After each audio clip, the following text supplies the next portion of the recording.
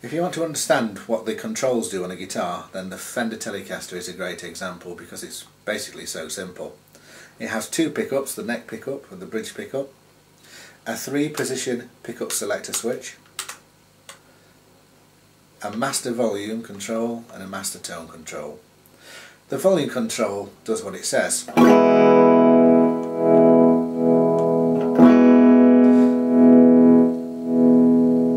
We can turn the volume of the instrument up or down. That's easy to get out of the way.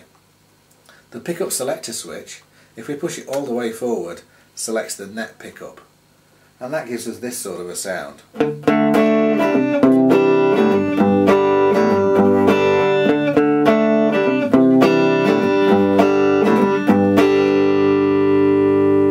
We can contrast that by pushing it all the way back and selecting the bridge pickup, and that gives us a different sound.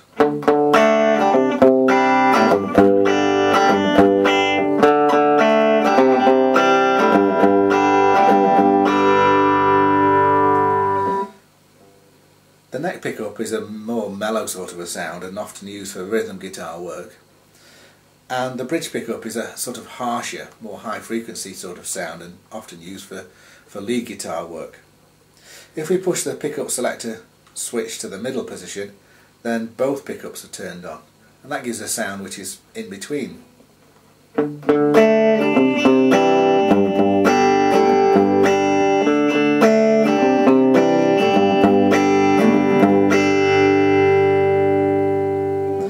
That leaves us then with just the master tone control.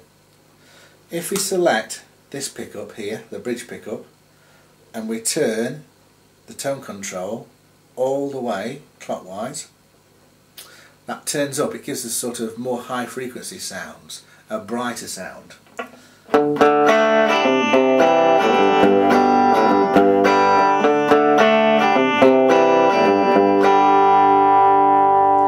Whereas if we turn the tone control all the way in the other direction, that gets rid of the high frequencies and gives us a more mellow sound.